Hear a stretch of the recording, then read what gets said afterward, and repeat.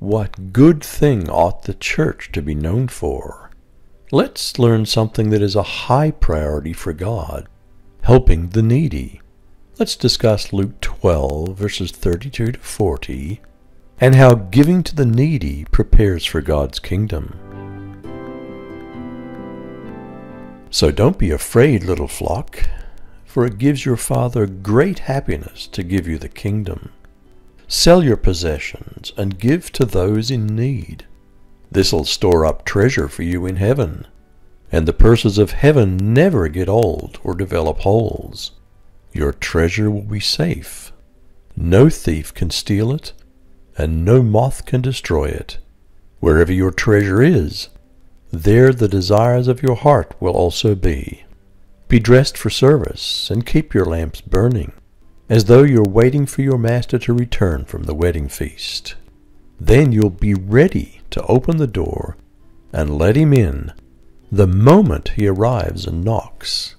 The servants who are ready and waiting for his return will be rewarded. I tell you the truth, he himself will seat them, put on an apron, and serve them as they sit and eat.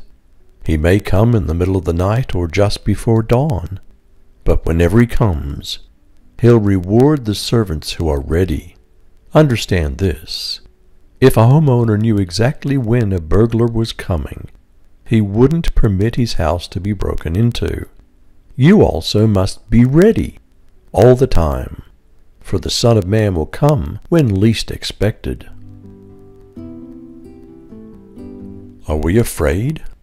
Jesus said to his disciples, "Fear not, little flock," literally meaning don't be struck with fear, to be seized with alarm. The phrase little flock specifically refers to the small group of disciples whom Jesus was addressing. That flock grew very large over time, to 3,000 on Pentecost, and to millions more as the gospel spread. Literally, do we worry too much about things? Do we live in a culture of fear? Are we Christians called to fear religion or to faith? Morally, does Jesus encourage us to sell what we don't need and give to the poor? By analogy, is hoarding the opposite of faith? Prophetically, why fear when God will give us his kingdom? Do we give to the needy? Sell your possessions, Jesus told those who would become the first bishops of the church. He did not so instruct every wealthy Christian. Some wealthy people supported Jesus and his disciples.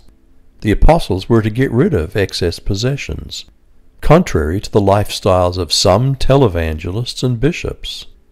Jesus implied that church leaders should not be greedy for wealth. What false prophets preach smooth things? Does God condemn religious worship that neglects the poor? Did Jesus teach us to deny ourselves and take up our cross? Is our religious activity worthless if we're not involved in true religion, meaning give to those in need? Where is our treasure? Where is our heart? The answer lies in where our treasure is. Though specifically addressed to the disciples, the principle is the same for all of us. The context is not about what we put in the offering plate, though that could be included as well. The specific context is giving to the needy, revealing a heart with kingdom values. Historically, aren't our hearts our innermost thoughts? Morally, does a materialistic heart, set on a false health and wealth gospel, miss the point? Allegorically, do our personal and national budgets reveal our collective and individual generosity or mean-spiritedness? Symbolically, does our money reveal whether our minds are on temporary or eternal things? How much do we give to needy causes? Are our loins girded? Be dressed for service.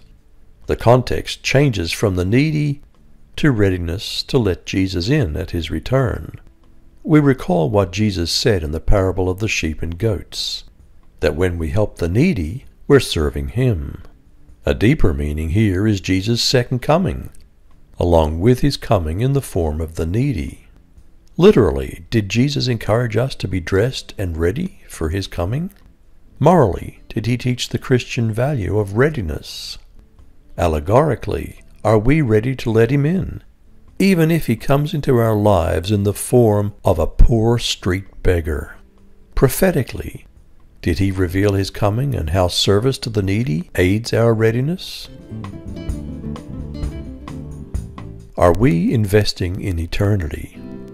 He will reward, says Jesus, the investment that we make in God's kingdom, in the church, in the poor, will be rewarded.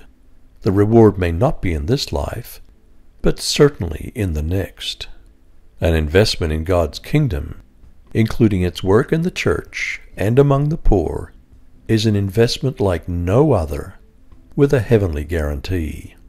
Literally, does Jesus encourage us to give to the poor? Morally, is the strong helping the weak a kingdom value? Allegorically, do we see Jesus in the needy because he became poor for us? Are we on his side? Prophetically, do we picture God's future kingdom now, a reign that loves and values all human life by helping the weak? Helping the needy foreshadows God's future kingdom and lets everyone see a window into it now.